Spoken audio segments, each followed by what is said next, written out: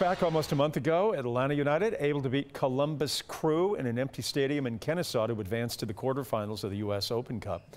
It was a strange, long trip, as the Grateful Dead once intoned many years ago, but a win is a win. Tonight, Atlanta United returns to KSU. No Grateful Dead this time, and they are opening the doors. Alex Glaze is live as fans wait outside the gates. Yeah, Jeff, now Fifth Third Bank Stadium is about 1/7 the size of Mercedes-Benz Stadium, but it's really the only alternate that Atlanta United has when they can't play at the Benz. But that doesn't stop people from coming out here and making the trip up 75 to pack this game.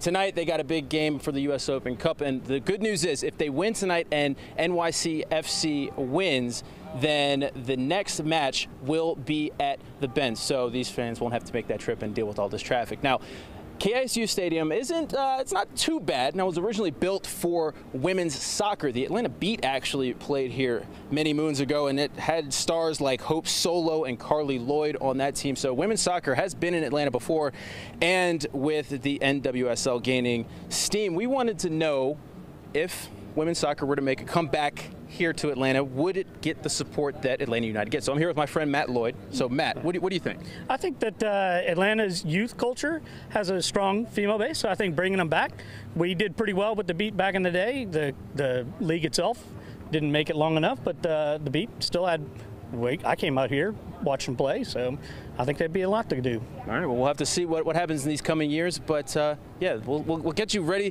for Atlanta United's game coming up in the 6 o'clock hour.